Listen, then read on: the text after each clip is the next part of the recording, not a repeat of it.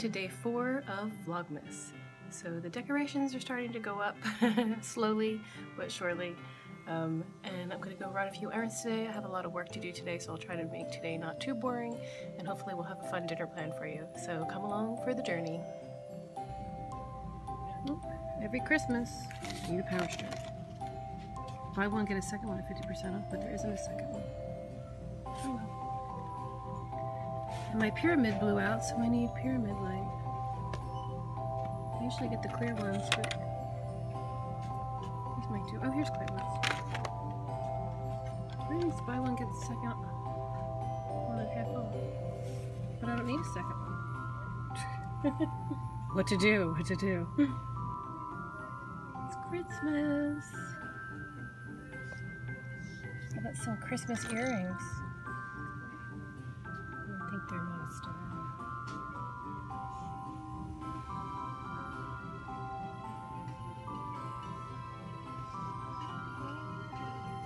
Oh, those penguins. That's a cute idea. Can you get your picture in there?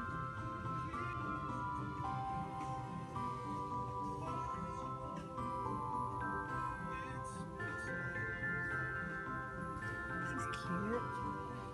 Little birdhouse.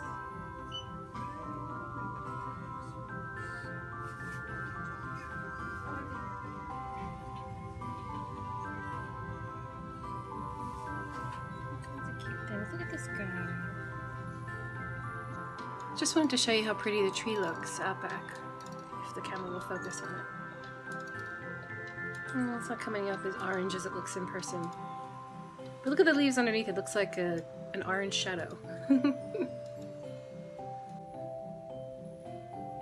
Digging through some old Christmas decorations, we got some of these pillows. Aw, my friend Cindy bought me this when we were teenagers. I still have it. There's a mug. I'll probably fill that up with like red and green M&Ms or something. I bought this for my mom a long time ago. I think it's so cute. And this is a musical bell. A little Santa, some snowmen, some ladies having tea.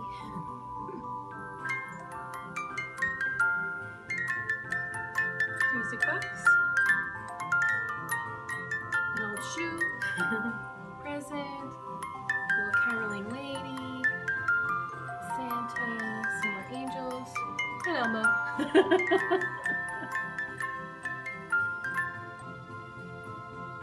I bought this guy last year, this little elf. Watch. Boing. He's cute.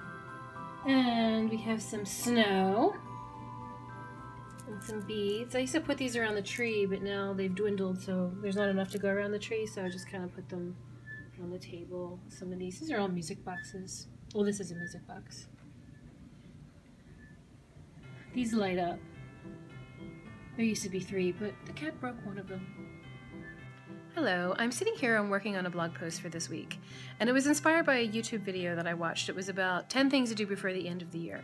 So I'm not really sure we all have time to do 10 things before the end of the year because it's already December 4th. So I thought I would write a blog post where I come up with 10 ideas, and maybe you can pick 2 or 3 of them and try to do them by the end of the year to just make yourself happier. Or maybe to get into some Christmas spirit. They're not all Christmassy things, but I'll read some of the ideas to you because I haven't come up with all 10 yet, and let me know what you think. So one of them, my first one that I wrote down was to say no to something.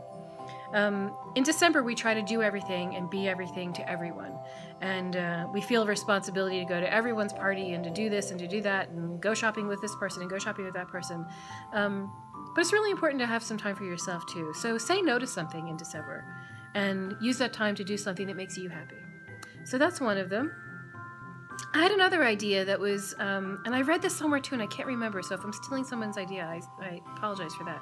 But it was to cook a meal for someone who's really busy, you know they don't have time to make dinner, and just like leave it on their front step, ring the bell, and then run away.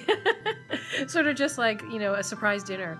Or just pop over in the afternoon and say, I'm going to stop by and say hi to you. I don't have time to stay. Don't worry, I'm not going to take up too much of your time.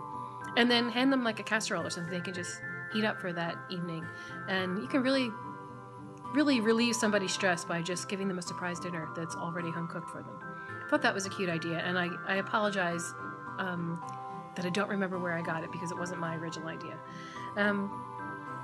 Another thing was to do something crafty, like make a homemade decoration for your tree, or some cookies, or a candle, or something. Like, try to find something crafty that you make with your own hands that can become a future Christmas heirloom that you'll treasure down the road.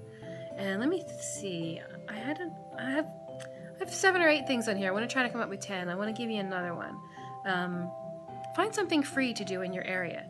There's probably a church somewhere that has a choir singing for the holidays, or maybe there's a tree lighting ceremony in a park or in a municipal building or something.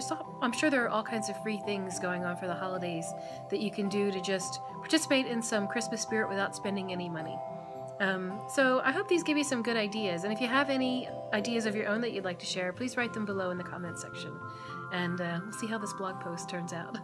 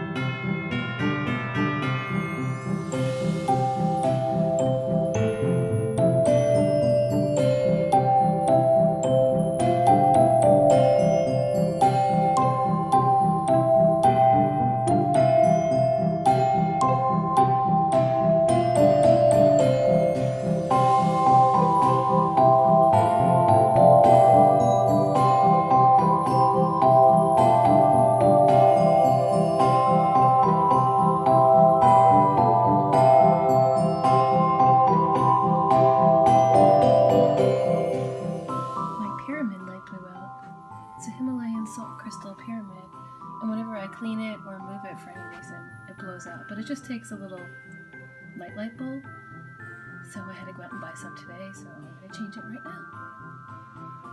Oh, now all is right with the world. So there it is. I like to have my pyramid lit, and I have my humidifier on all the time.